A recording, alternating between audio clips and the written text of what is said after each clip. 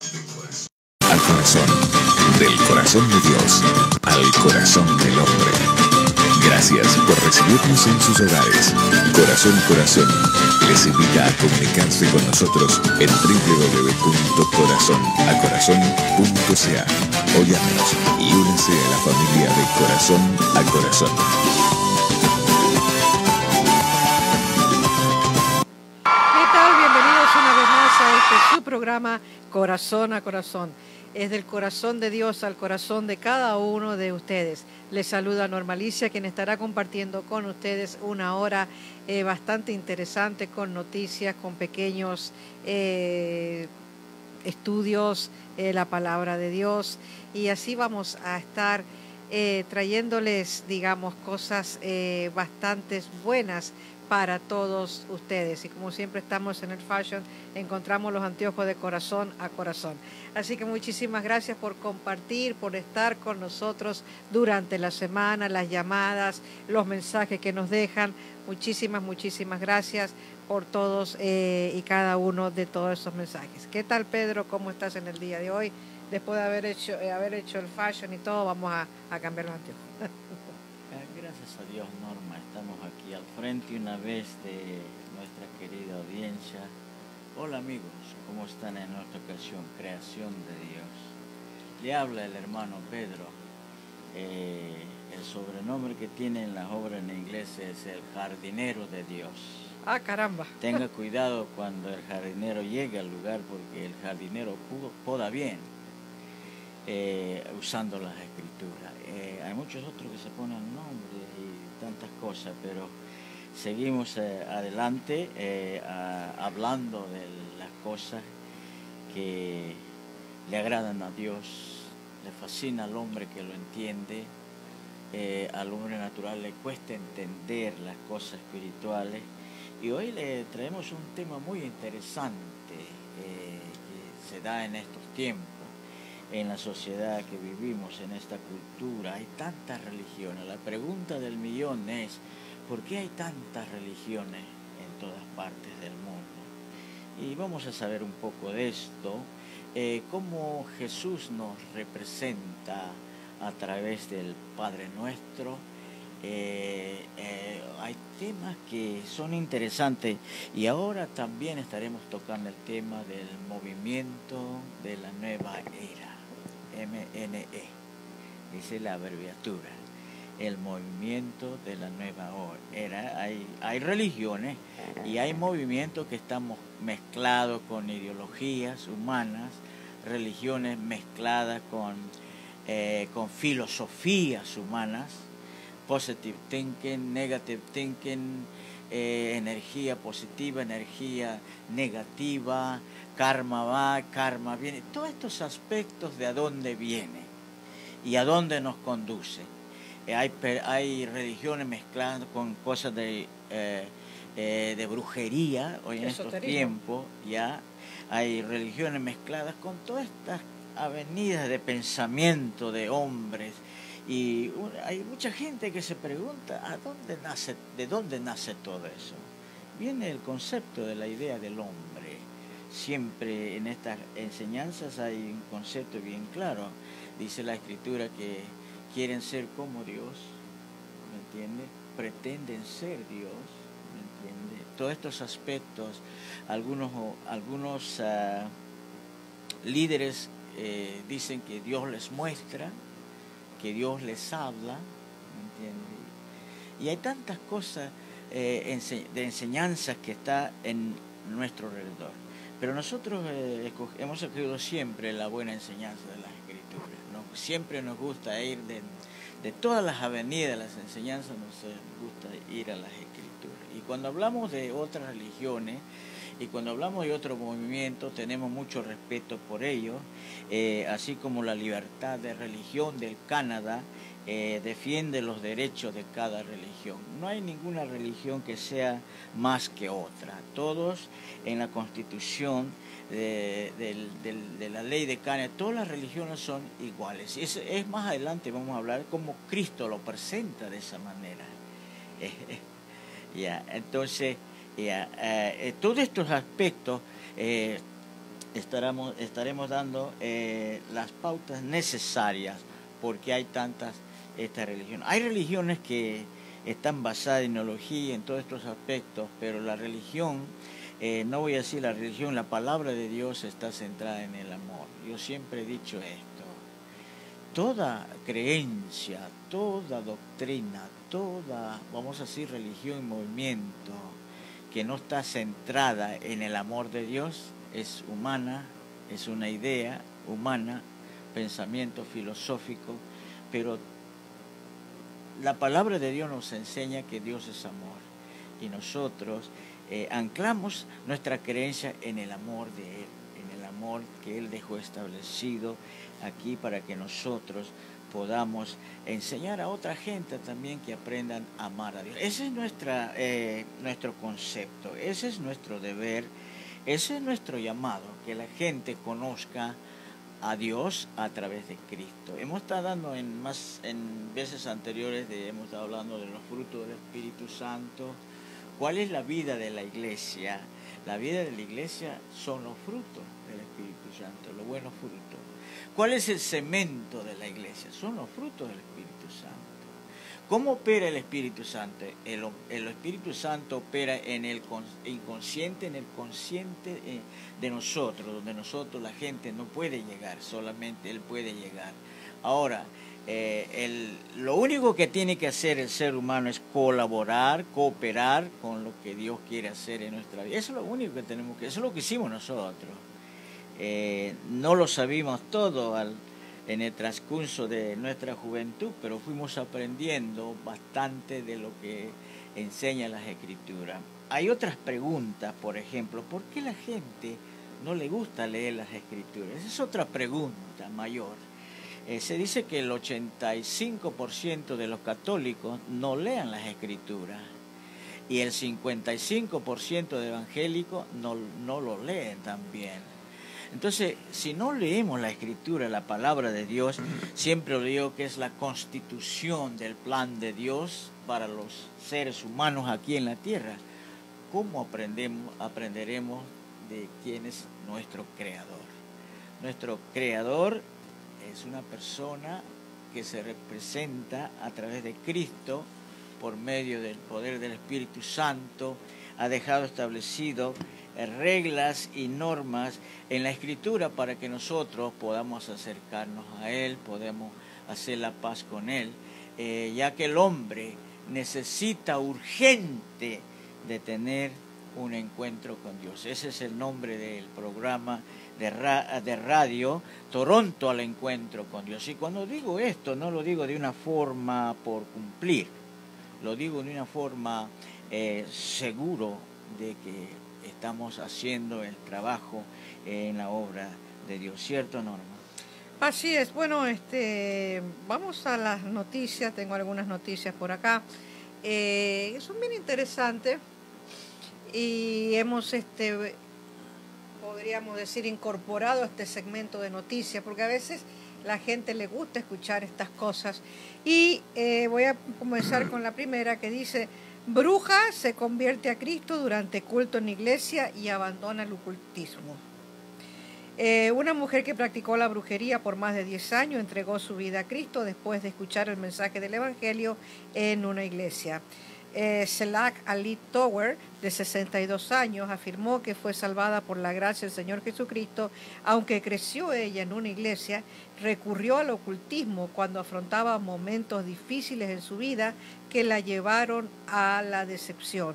Su matrimonio estaba destruido y estaba económicamente arruinada y deprimida. Sentí que estaba abandonada. Comencé a dudar de la palabra de Dios. Fue algo muy crucial porque eso llevó a mi incredulidad. Entonces, cuando yo estaba en un estado de incredulidad, me quedé abierta a otras entidades espirituales que estaban allí afuera. Después de iniciar, ella cuenta la historia, pero me llama la atención esto que dice: después de iniciar el entrenamiento, porque déjenme decirle que hay un entrenamiento para la brujería, Alit se convirtió en una típica bruja, usaba vestimentas oscuras, leía las cartas del tarot, quemaba incienso y realizaba rituales de brujería. Y así fue como ella, después de tener todo esto que pasó, encontró el amor de Dios tan intensamente que simplemente no podía rechazarlo por más tiempo. Entregó su vida a Jesucristo, simplemente no puede decir que no al amor irresistible de Dios. Y ahí está toda la historia de ella, cómo después de tantos años en la brujería. Y me llama la atención por lo siguiente. Esta mujer estaba completamente deprimida, completamente su matrimonio arruinado, ella devastada, y tenía algo, que es un pequeño temita que yo voy a tocar hoy día. Por lo general, o sea, los temas que yo traigo son a raíz o consecuencia de que a veces en la semana o me llaman o me piden oración o me mandan mensajes o salen conversaciones, y por eso es que me llama la atención. Y casualmente esta mujer entra en la brujería por algo que ella tuvo. ¿Y qué es lo que tuvo? Miedo.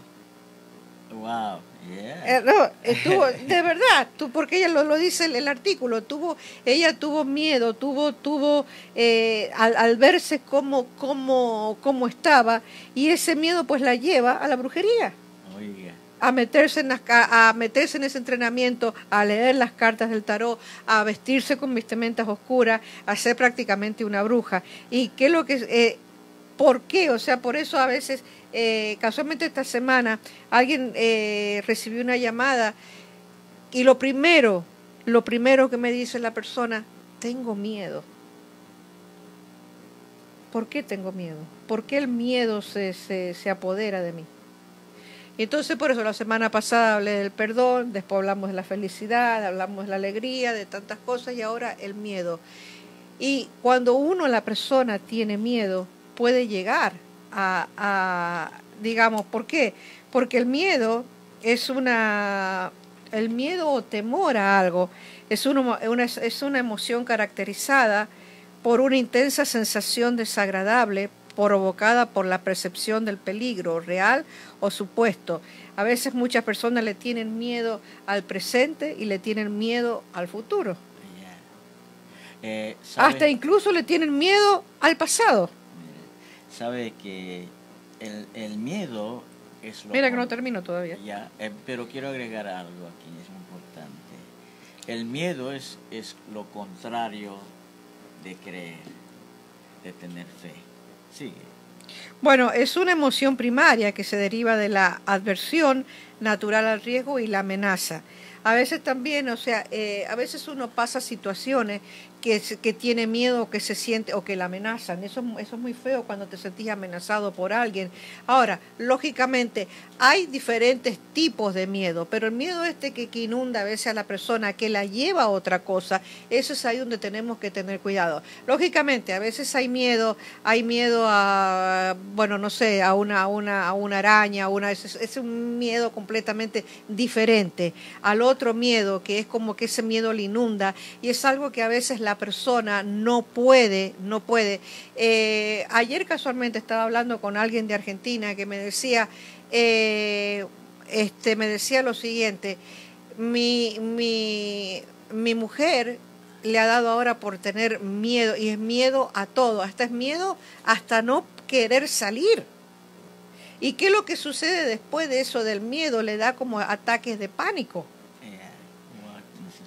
Y entonces me dice, yo creo que ella necesita una liberación, por decir así, porque es increíble como ella era una mujer feliz, alegre, sonriente, y que ahora cada cosita le tiene miedo, y empieza, que el pánico empieza a desesperarse, y empieza a tener ese miedo. Entonces ahí es donde nosotros tenemos que tener cuidado, y que, como dice esta mujer, el miedo casualmente que ella tenía la lleva a otras cosas, la lleva a lo que vos dijiste recién, al exoterismo, a la brujería, la lleva a todo eso. Y es algo, digamos, increíble. Ahora, si lo vemos de un punto de vista, el miedo siempre ha existido. O sea que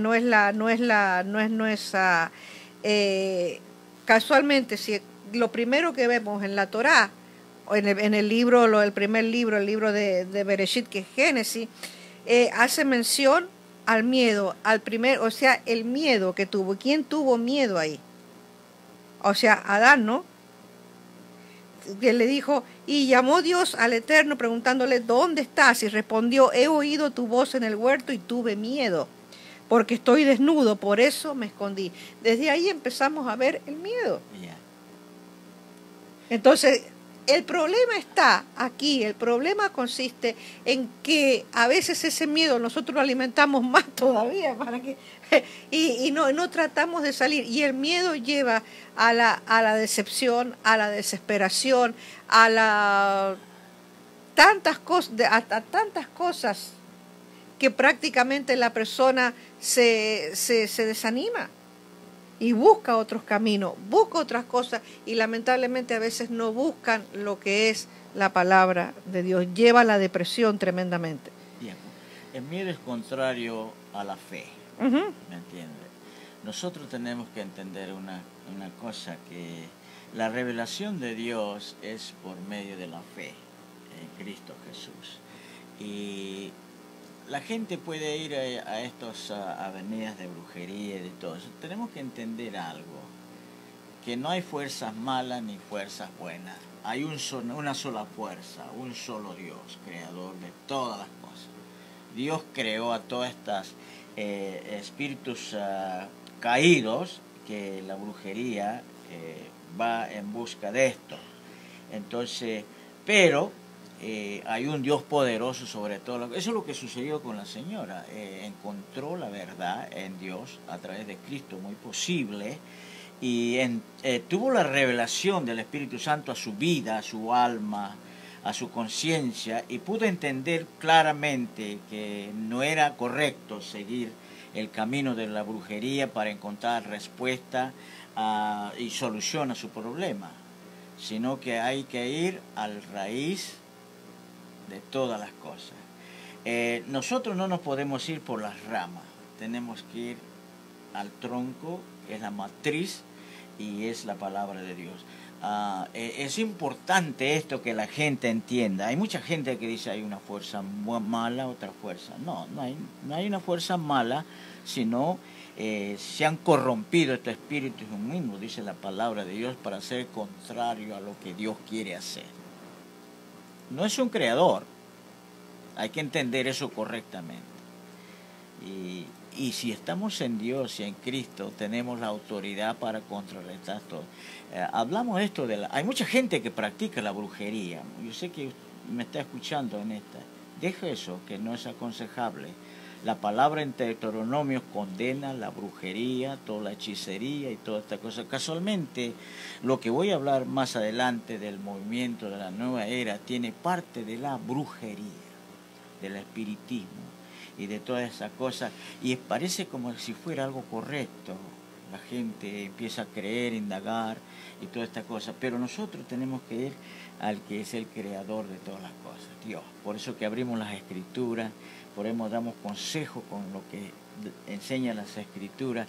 Y hay poder para sacarnos de ese lugar, si por no conocer bien las Escrituras, por no haber entendido correctamente, por miedo, por lo que sea. La palabra de Dios nos ha dado la autoridad para sacar todas esas fuerzas mentirosas, fuerzas del maligno, que es el enemigo de Dios. No es una fuerza que fue creado a sí mismo, sino que Dios lo creó y se reveló a sí mismo. Se corrompió en otra cosa a sí mismo. Y vino a ser el querubín, el ángel caído. Su nombre es Satanás. Hay mucha gente que no le gusta que diga, ¿para qué decirlo por su nombre? ¿Me entienden? Porque es correcto, la palabra enseña que nosotros tenemos la autoridad para deshacer las fuerzas del enemigo. Así que si usted está en estas cosas de oscuridad, de engaño, salga de ese lugar, salga. Y sabe que hay gente que practica todas esas cosas y usan el nombre de Dios en vano. No use el nombre de Dios en vano, porque Dios conoce su corazón. Sus acciones dicen que usted no ama a Dios. Usted puede hablar de Dios, pero usted no ama a Dios. ¿Por qué? por sus acciones. ¿Cierto? Bueno, yo creo que en el caso de esta señora, también con el tiempo, como siempre decimos, vamos a ver los frutos. Por supuesto. Entonces, ahora también hay casos en la Biblia que muchos tuvieron miedo y a veces hay personas que Dios las está en cierta manera motivando para que prediquen o algo, ni tienen miedo. Y uno de los casos típicos que vemos en la Biblia que tuvo miedo, hay muchos que tuvieron miedo, pero Jeremías fue uno. Jeremías fue uno que tuvo miedo. Elías. Y Dios le dijo, no tengas miedo, yo estoy contigo para librarte. Eso está en Jeremías 1, 4, 8. Job también tuvo miedo. David también. José, hay muchísimos, pero ese es otro tipo de miedo, en cierta manera, no el miedo que habla esta señora. Ahora, yo, en lo personal, les aconsejo, que si usted está pasando, si usted está teniendo esto, a veces que se siente amenazado o amenazada por alguien y tiene miedo y viene esa desesperación, viene esa depresión a su vida, lo primero que hay que hacer, lógicamente, entablar o esa relación con Dios para que usted le pida. Y otra de las cosas, a veces hay personas que necesitan médicamente ser tratados, yeah. ¿okay?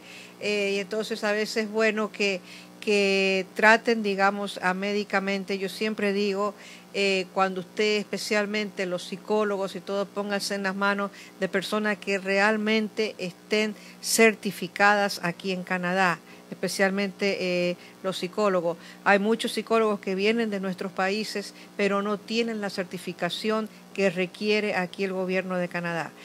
Así que cuando usted vaya a un psicólogo, averígüese primero si tienen la registración o cualquier médico, hágalo por su bien.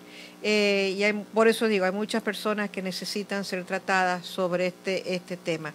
Si usted necesita más información, llámeme y yo con gusto estoy para ayudarle. Y lo que puedo decirle a la gente, como le dije a esta persona que me llamó, no temas. Vamos a estar, porque esto requiere también oración por la persona para que pueda salir de este miedo. Ya, por supuesto, ya. El acercarse a Dios es importante porque cuando nos acercamos a Dios, pedimos que Él nos ayude, Él se acercará a nosotros, la Biblia. Y no solamente que se acercará, sino que recibiremos protección y provisión. Qué importante es buscar el reino de Dios y su justicia.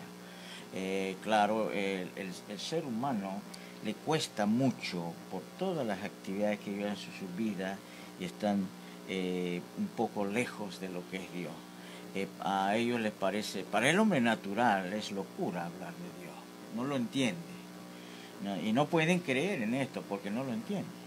Pero una vez que Dios hace la obra en la vida de ellos, les clarifica la mente, el Espíritu Santo empieza a hacer la obra en ellos, entonces vienen a entender y dicen, muchos de ellos reconocen que perdieron mucho tiempo en no abrir su corazón a Dios a tiempo. Pero nunca es tarde para aprender de las cosas de Dios, para abrir nuestros corazones.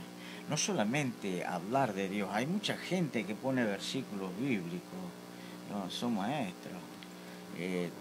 Por ejemplo, en la actividad religiosa te ponen como si fueran predicadores, pero sus hechos, sus actos no demuestran que deberían mencionar el nombre de Dios. Dice la Biblia que no mencione el nombre de Dios en vano. En nuestras acciones tiene que ver mucho con esto, porque Dios es un Dios de respeto, un Dios de amor, de poder, de justicia, de todas estas cosas. Dios es un Dios soberano que Él ha creado nuestra vida y debe haber respeto sobre Él, porque en Él están nuestras vidas. El querer y el hacer, la muerte y la vida están en sus manos. Él tiene toda la autoridad. Él se reserva el derecho porque Él es Dios sobre todas las cosas, ¿cierto? Así es. ¿Terminaste? Sí, así que si quieres empezar a predicar. Bien. Ahora quiero hablar un poco como él dice, cómo Jesús nos presenta ante el Padre. Dice, nos presenta a través del Padre nuestro. Ahora, Jesús usó la frase Padre nuestro para identificar la paternidad de Dios, de cada ser humano, sea justo e injusto. Mira cómo es Dios, la soberanía de Dios. Sea justo o injusto. Amar a vuestros enemigos. Bendecid a los que nos maldicen. Qué difícil es.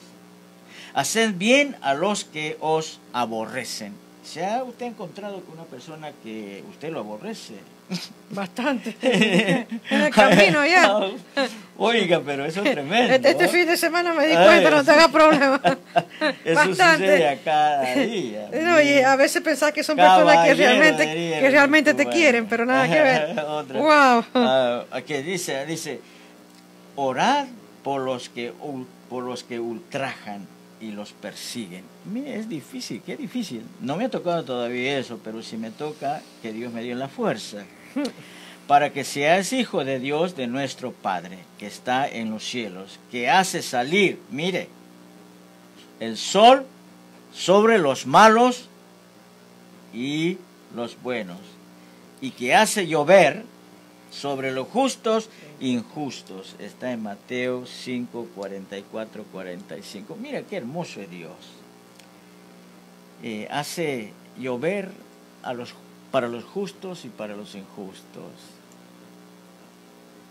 Lo aceptan si ellos no lo obedecen. Pero hay una cosa, Dios disciplina. Esa es la gran verdad. Ahora, según Jesús, no hay persona ni grupo que tenga derechos exclusivos a Dios. Todos son sus hijos, amigos. Dios, como un buen padre, cuida de sus hijos, aun cuando ellos no lo merecen. Mire qué hermoso es. Está en Lucas 11, 9 al 12. Si quiere leerlo en Lucas 11, del 9 al 13. Sin embargo, Él también lo disciplina en su amor y misericordia. Dios santifica su nombre. ¿Por qué? ¿Cómo santifica Dios su nombre? De ahí que tenemos que aprender nosotros.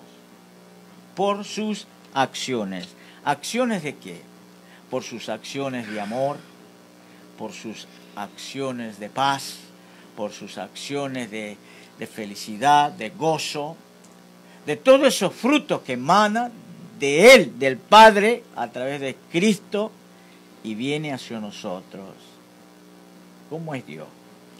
El pueblo de Dios santifica el nombre del Señor por la forma como actúan siempre que una persona obedece a Dios, santifica el nombre del Señor.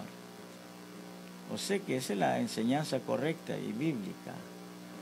¿Cómo santificamos el nombre de Dios? Santificamos el nombre de Dios porque somos obedientes a Él.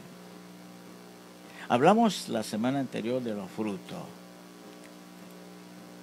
Seguimos adelante. Lo opuesto a no santificar el nombre de Dios es profanar su nombre. Aquí está.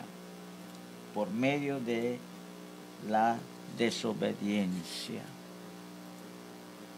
Está hablando no a la iglesia, está hablando al pueblo, a la comunidad, a todo que me escuche usted. Por eso que este programa existe, para que usted aprenda, para que usted escuche la palabra de Dios. Qué bueno. ¿Cómo es Dios? Así, aun siendo malo usted, hace que la lluvia también llegue a usted.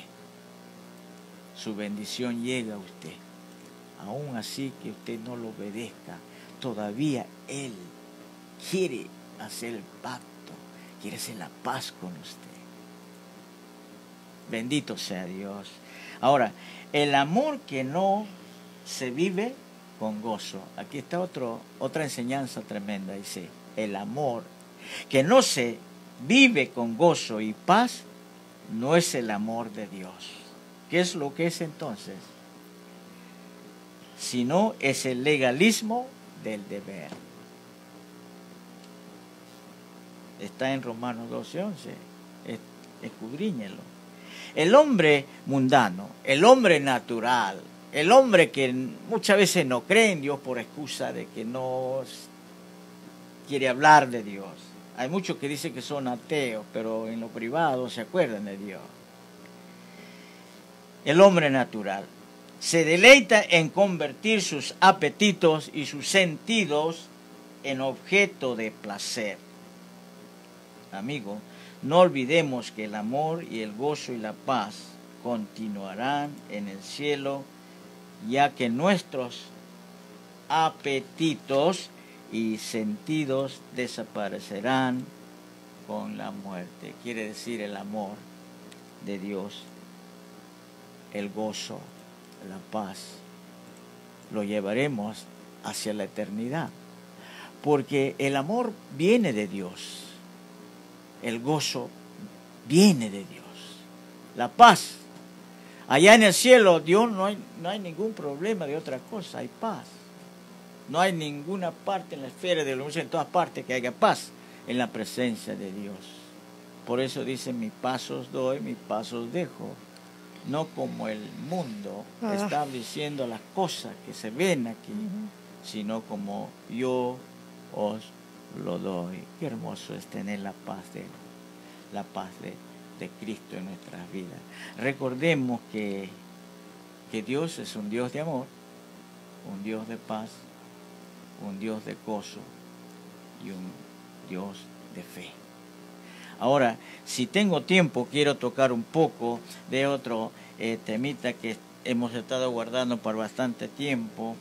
Algunos me hicieron una llamada de que si pudiéramos tocar, porque hay se hace tanto negocio con todas estas cosas que está sucediendo. Prometen milagros y venden cosas, se aprovechan de la comunidad, vende las botellitas con agua y estas cositas que hay, ¿me entiende? Y a veces la ignorancia de la gente. ¿Sabe que a veces la gente en el secret case, en la cosa sagrada, a veces abre su corazón a cosas que no son correctas? Y son víctimas, ¿me entiende? Son víctimas de todas estas avenidas de negocio. Ya dijimos anteriormente que la iglesia es un negocio en estos tiempos, y para algunos es negocio redondito, viven bien. El evangelio del capitalismo ha hecho mella en estos últimos tiempos en la sociedad.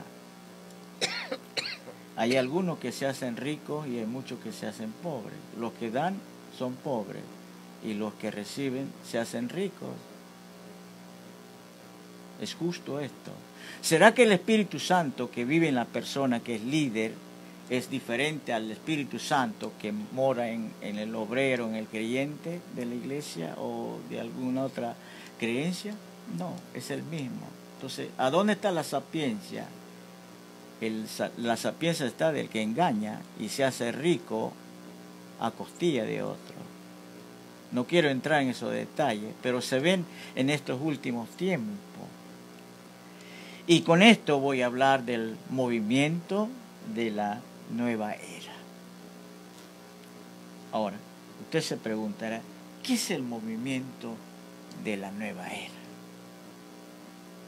El movimiento de la nueva era, amigos, el MNE, tiene muchas subdivisiones, pero en términos generales es un conjunto de sistemas de pensamiento metafísicos, influenciados por las filosofías del lejano oriente. Hemos estado tocando de estos temas ya, por ejemplo, de yoga, de todas estas, de las meditaciones, de que como los hippies iban allá a la India y de todas esas cosas, buscando estas avenidas de cómo encontrar la felicidad, haciendo tantas cosas y concentrándose ahí, pensando que un día seremos como Dios. La Biblia habla de todo este engaño en Génesis, está bien claro, y seguimos adelante. Influenciadas por las filosofías del lejano oriente. un conglomerado de teologías. Tiene teología, mira, escuche bien. Esperanzas, expectativas, reunidas con una enseñanza ecléctica acerca de la salvación. Habla de la salvación. Pero ahora vamos a confrontarlo si es la verdadera salvación. De pensamiento correcto y conocimiento correcto. Sé que el pensamiento es pensamiento correcto, conocimiento correcto. Ahora, de acuerdo a ello. El hombre está en el centro del MNE. El hombre es considerado divino. Oiga, mira, ya nos salimos un poco de la tangente. Como un co-creador, como la esperanza para una futura paz y armonía. Una cita representativa es la siguiente: yo soy afectado solamente por mis pensamientos. O sea que todo es mental. Es la mente que le trabaja que hay pecado, la conciencia que tiene todo eso. Solamente es afectado por la cosa mental, que haya afectado solamente por mis pensamientos. Sigamos. Todo lo que se necesita es dejar que esta salvación alcance a todo el mundo, pues en este único pensamiento todos son librados finalmente del temor. ¿Del temor a qué? Aquí viene la confrontación de esta enseñanza. ¿Temor a qué? Librado del temor. ¿De qué? Aquí viene. Desafortunadamente para el MNE, ese temor puede ser perfectamente ser el temor a la condenación, porque ellos no creen en la condenación, a la convicción de pecado, de ser apartado de Dios por la causa del pecado, de la desobediencia.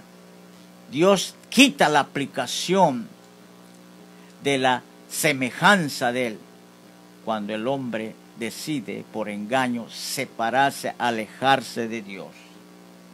Ahora, y aún a veces el temor al cristianismo, ellos no entran mucho con nosotros, aunque el MNI tolera casi cualquier posición teológica que se opone a la estrechez de mente del cristianismo.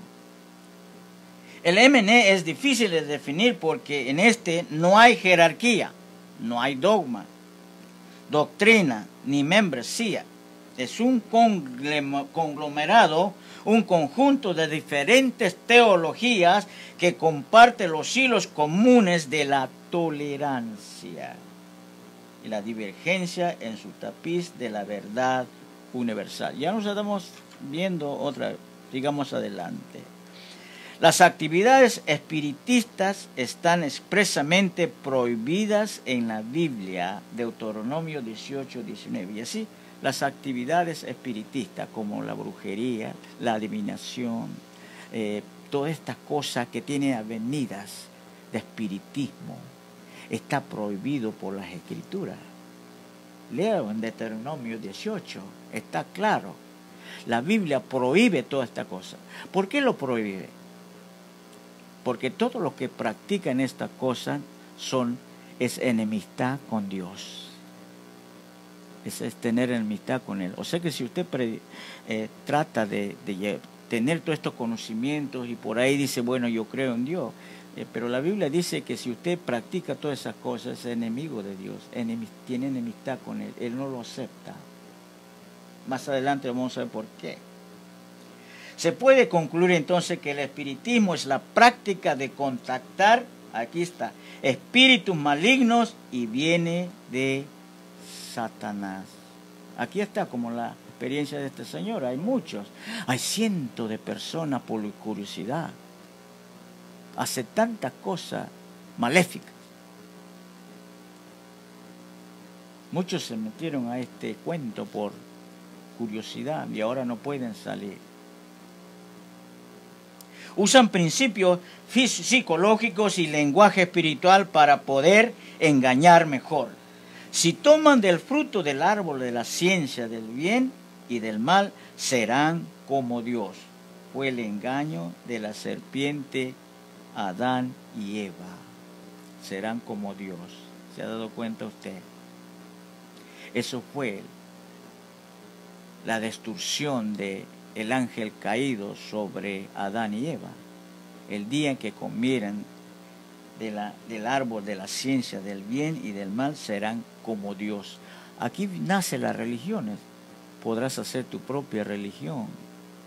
Podrás hacer todas las cosas como Dios lo hace. Podrás pensar que un día habrá una armonía mundial. Dios lo promete en su palabra, pero no como aquí este movimiento lo promueve.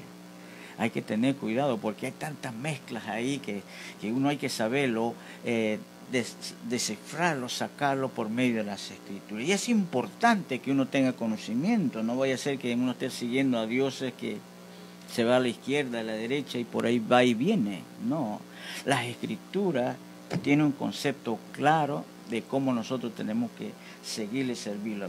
Ahora, para poder, si toman del fruto ya, del árbol de la ciencia del bien y del mal, serán como Dios. Fue el engaño de la serpiente Adán y Eva.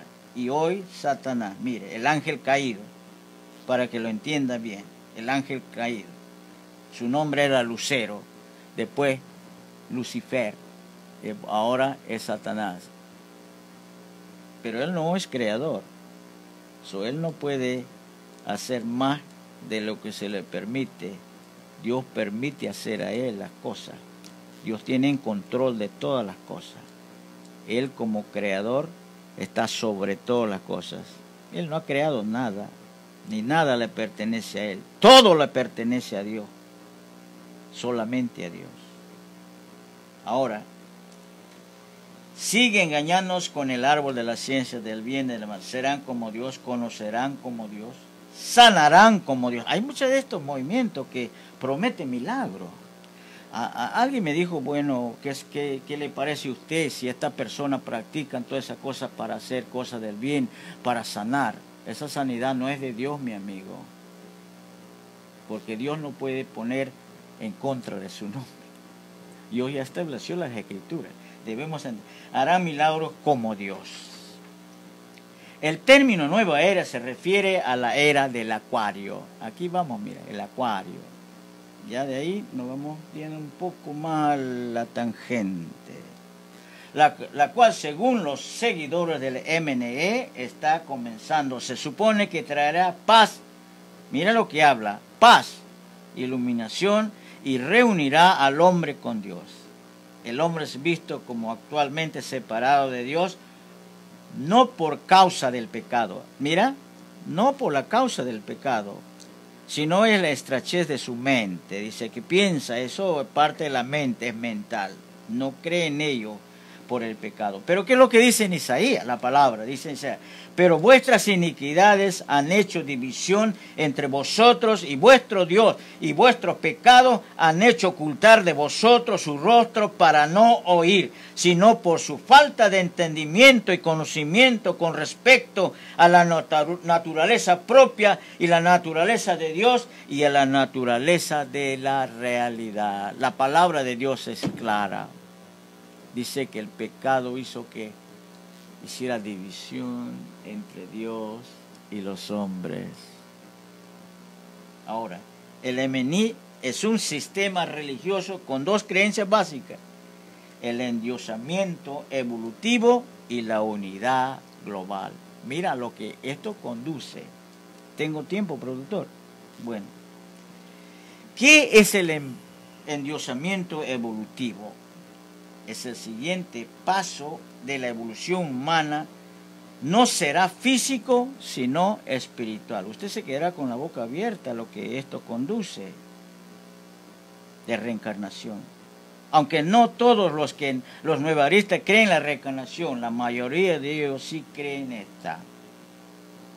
Esto se opone a la palabra de Dios. En Hebreos 9:27 dice: y de la manera que está establecido para que los hombres mueran una sola vez, y después de esto el juicio, el segundo elemento fundamental de Mení es la unidad global con tres aspectos principales.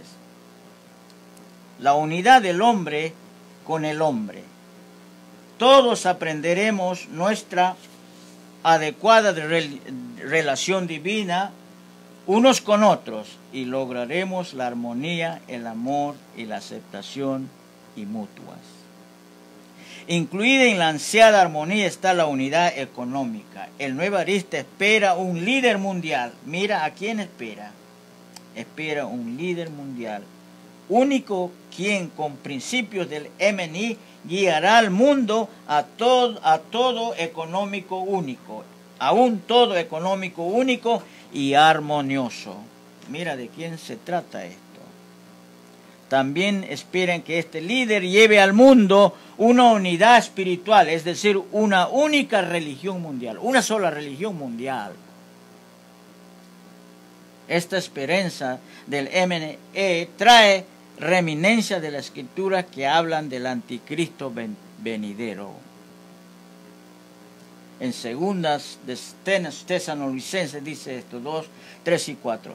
Nadie os engañe en ninguna manera, porque no vendrá sin que antes venga la apostasía y se manifieste el hombre de pecado, el hijo de perdición, el ángel caído, el cual se opone y se levanta contra todo lo que se llama Dios o es objeto de culto, tanto que se sienta en el templo de Dios como Dios, haciéndose pasar por Dios, y ver también la unidad del hombre con la naturaleza. ¿Está claro? Estas son las enseñanzas que uno tiene que tener cuidado, y abunda en los programas de radio. Yo no los escucho, pero me han dicho, pastor, hable sobre esto.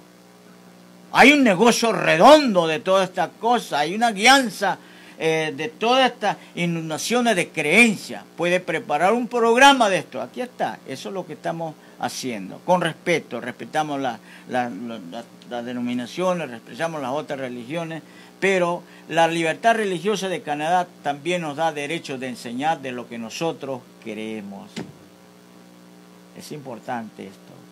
Ahora, ya que Dios es todo y todo es Dios, entonces la naturaleza a sí mismo parte de Dios. Luego el hombre debe ponerse en sintonía con la naturaleza y aprender a nutrirla y a ser nutrido por ella. En esto está toda la gente que pueda unirse. Las filosofías de los indios americanos son populares entre los nuevaristas porque se centra en la tierra, la naturaleza y la relación del hombre con ellas. La filosofía del MNE generalmente busca fusionarse con otras que ponen al hombre y la naturaleza en igualdad. Sí, imagina usted. El hombre y la naturaleza en igualdad. Pero nosotros no somos, según esta idea, ni más ni menos importantes que nuestros primos, los animales y los peces. Se ha dado cuenta en poco tiempo de que lo importante que es ir a las Escrituras, lo importante que es la enseñanza bíblica, la constitución de Dios para el ser humano, para todo ser humano que ha sido creado por Dios. No importa de la religión que usted profesa, usted es un ser humano, usted no se creó a sí mismo. Ningún otro líder religioso lo creó a usted. Dios lo creó. Dice Dios, Él se manifiesta por sus acciones. Y nosotros, los que hemos creído en Él, debemos manifestar nuestras acciones para santificar a Dios. ¿Y cómo santificamos a Dios? ¿Obedeciendo qué?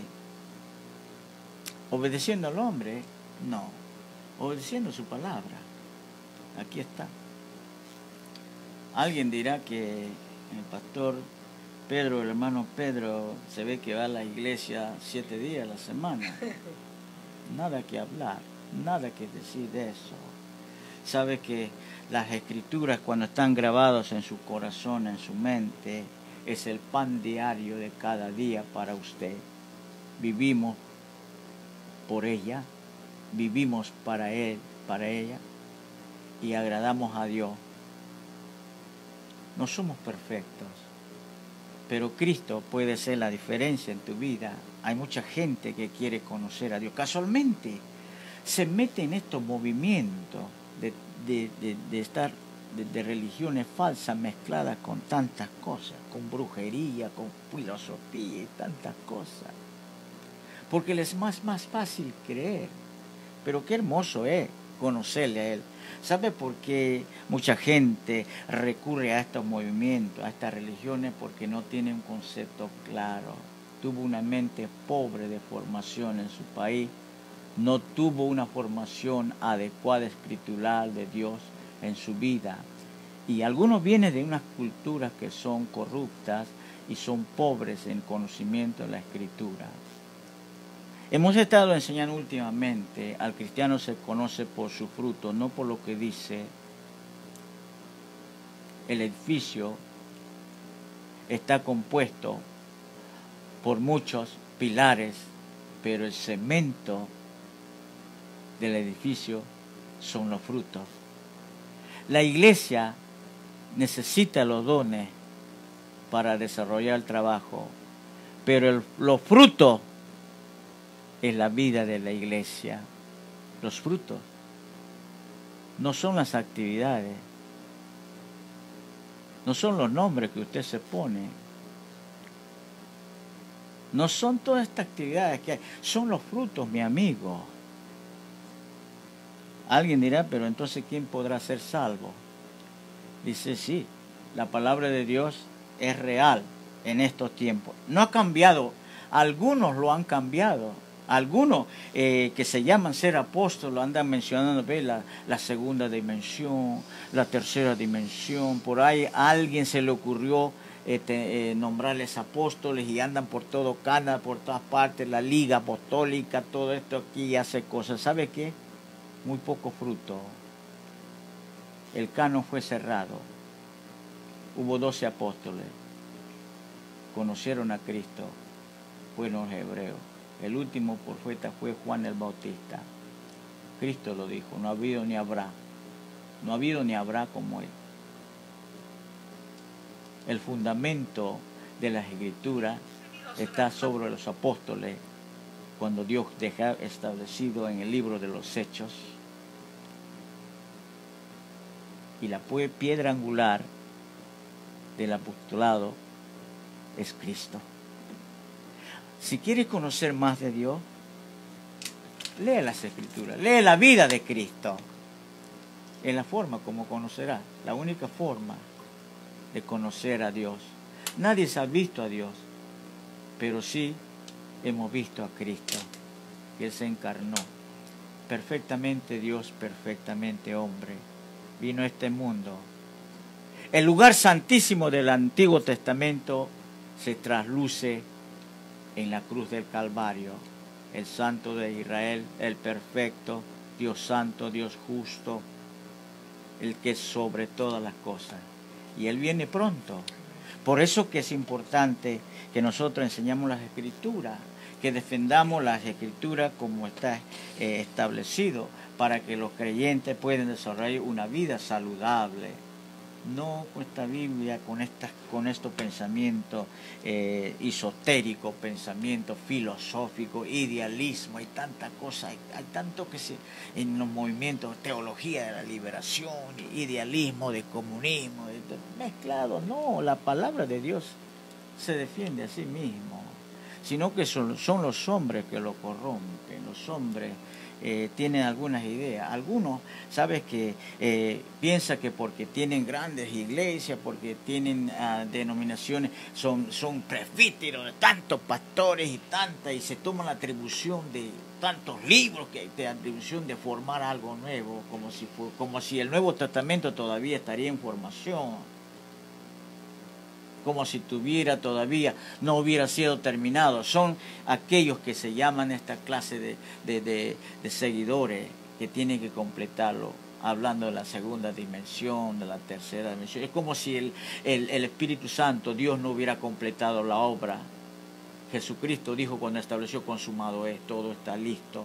Nosotros tenemos que volvernos a la raíz de lo que Él dejó establecido. Quiero decir esto para terminar. El día que yo entre a la presencia de Dios, cuando Él me llama a su presencia, voy a entrar a la presencia de Dios como el ladrón en la cruz. Ten misericordia de mí, Señor. Sabe que usted ha podido hacer tantas obras, tiene tantas obras, es presbítero, en el mandato de usted está tantos pastores, y usted se le sube un poquito lo sumo a la cabeza, se pone apóstol, se pone presbítero, se pone tantas casas de nombres, últimamente se han puesto tantos nombres los que están en la iglesia. Yo pienso, si siguen así, el diablo se va a quedar sin nombre. Pobre. Usted es un siervo. Y sabe, todo lo que ha hecho usted, así sea cosa de iglesia, de religioso, son obras. La Biblia dice, no por obras para que nadie se gloríe. Sabe que Dios, Jehová de los ejércitos, mira el sacrificio completo que el Hijo hizo. No hizo lo que usted ha hecho, tantas cosas, así sean de religiones o cosas eclesiásticas. Lo único que Él ve, el sacrificio que Él hizo en la cruz del Calvario. Y dijo, it is finished, it is complete. Nothing else will be added. Nada más será adherido. Y Dios se lleva la gloria. Por eso que Moisés no entró a la tierra de Canaán, a la tierra prometida. Dios mira lo que hizo su Hijo, no lo que hiciste tú. Son para buenas obras que somos salvos, pero no es por obras para que no te gloríes tú ni yo. Dios te bendiga.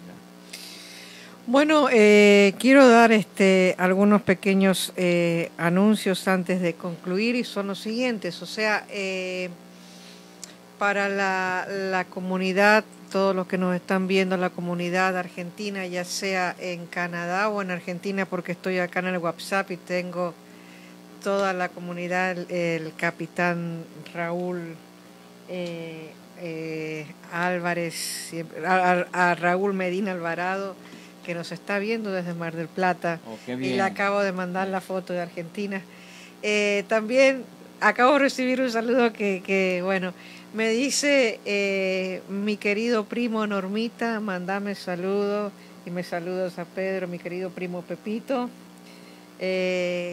Muchísimas gracias, Pepe, para vos y tu familia, las más ricas bendiciones. Él dice que nos ve todos los viernes los dos programas, desde Mendoza, Argentina. Yo creo que está Pepe en un departamento que se llama Tunuyán, sí, él vive ahí. Así que para ti, tu familia, tus hijos, tus nietos, las más ricas bendiciones del Señor para ti. Quiero agradecer también hoy día, porque estoy viendo que está haciendo un video con toda su gente de este programa, Martín Chávez. ¡Wow!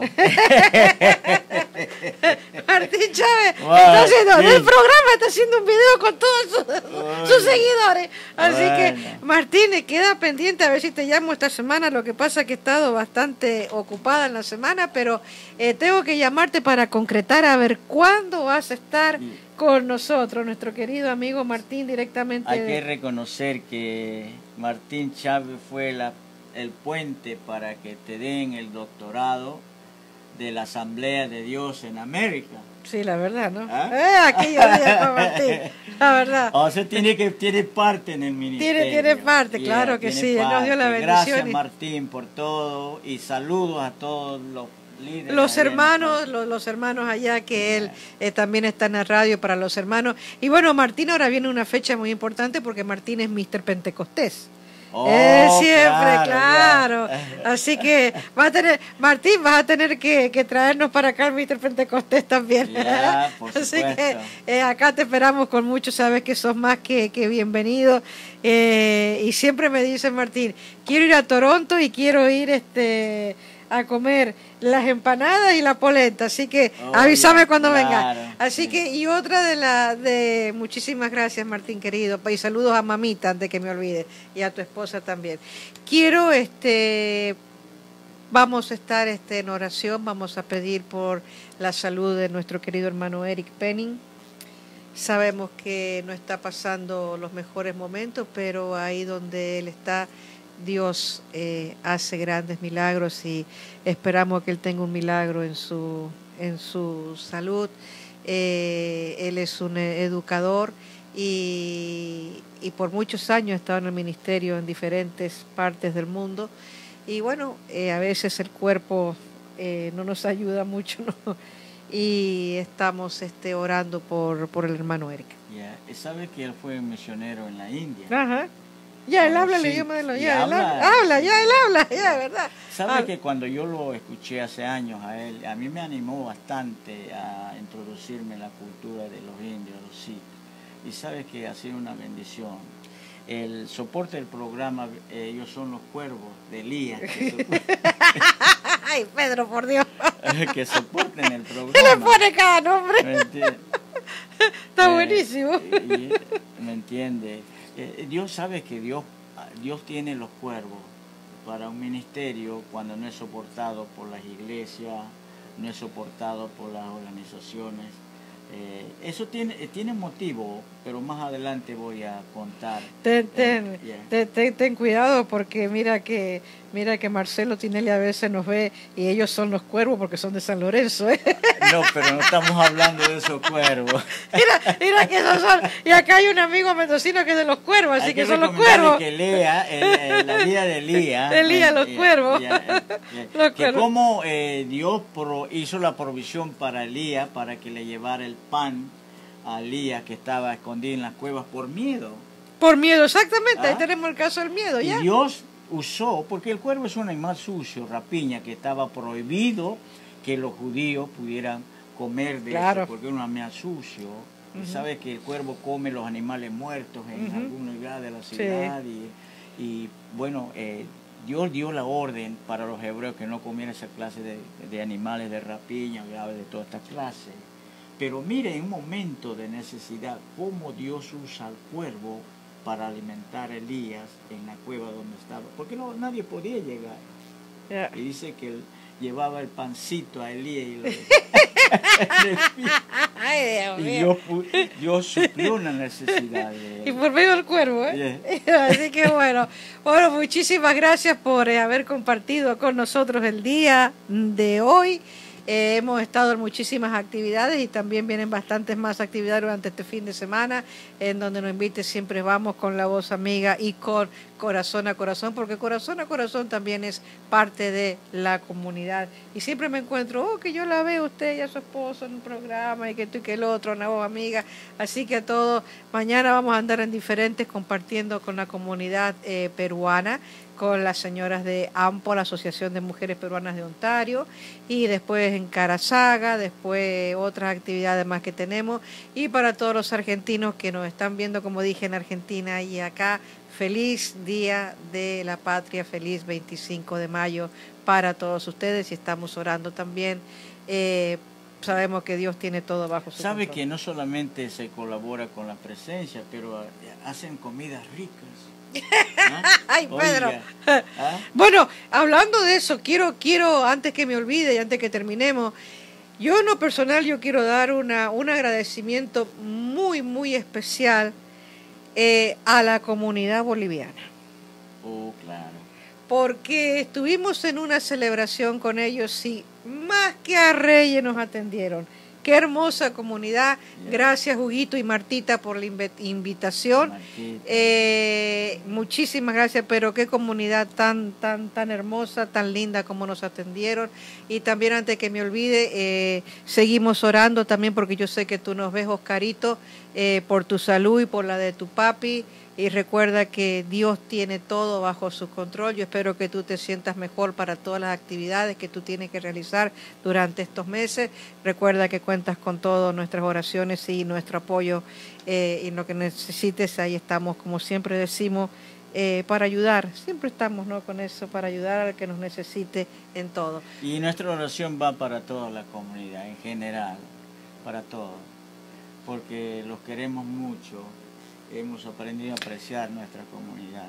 Aunque vivimos muchos años, yo he asimilado mucho la cultura canadiense, pero la integración a la cultura canadiense no ha hecho mella en lo que somos latinos. Quiero decir algo hablando de la comunidad. Hoy día, tú sabes que desde ayer venimos con la celebración de los argentinos, pero hoy día a veces Dios abre las puertas y las abre de una manera muy especial. Y hoy día alguien andaba, preguntando por mí, yo no sabía quién era hasta que nos encontramos y me dijo, quiero reunirme contigo para que trabajes en tu comunidad. Y tú sabes que yo no entendía lo que él me decía, porque bueno, estoy trabajando para la comunidad. Me dijo, no, en la tuya, tus orígenes. Y no era nada más y nada menos que el cónsul de Israel. Cónsul de Israel. Así que tengo una reunión con él esta semana para ver, me dijo, quiero que trabajes en tu comunidad, te abro las puertas. Digo, y me sorprendió, tú sabes, son esas cosas un poco extrañas que te suceden. A veces en las locuras de uno, Dios hace las cosas, lo que uno ni siquiera lo ha pensado. Ajá. Porque él tiene eso es lo que sucedió con Noé. Él era un loco de creerle a Dios. Pero salvó su familia. Así es, así que la verdad que yo no me lo esperaba, ni idea tenía lo que me iba a pasar, así que después conversando con alguien me dijo, es la puerta que Dios abre, y después conversando con mi amiga, es increíble, porque tú sabes quién me dijo, a veces uno tiene que escuchar, Dianita, mi amiga Dianita me dijo, las puertas se abrieron en grande. Esas fueron las palabras de ella. No solamente eso, y también muchos saludos para nuestra audiencia, la comunidad cubana. Claro que sí, los cubanos que siempre están. Claro. Y bueno, nosotros aquí, hermosa, linda. Cuando llevamos gente allá, nos atendieron también, pero es una comunidad muy sólida entre ellos, muy buena. Sí, nosotros tenemos un fiel seguidor, ¿cómo es que Decano, cómo es que se llama? Decano así se llama, que dice, no, yo soy fan de ustedes, así que Decano que está, si me está escuchando, acá está, ¿viste? Acá viene, ven, Decano, ven, salúdanos por acá, claro, ven, pasa por acá, sí. Cuba, ven. Saluda a la comunidad. Saluda a la comunidad que estás aquí. Claro. Ya que estás aquí. Mi gente, aquí estoy con mi familia, Dios me lo bendiga todos los días de este mundo, con Dios por delante, el tiempo de Dios perfecto, y aquí estamos, muchas bendiciones para todos los radiovidentes, y tienen que mirar también el programa de Decano Los Cubanos, buena música. ¡Claro que sí! La música es bendición, la música une familia, como ahora en este caso, mira que somos familia, que nos unió la música, nos unió el arte, nos unió el amor que nos tenemos a los seres humanos, ¿ok? Amén, gracias Decano, qué lindo, muchísimas gracias, Dios le bendiga, Dios le guarde, y nos vemos la semana que viene con Corazón a Corazón, y escuchen al Decano también, ¿ok? Bye, bendiciones.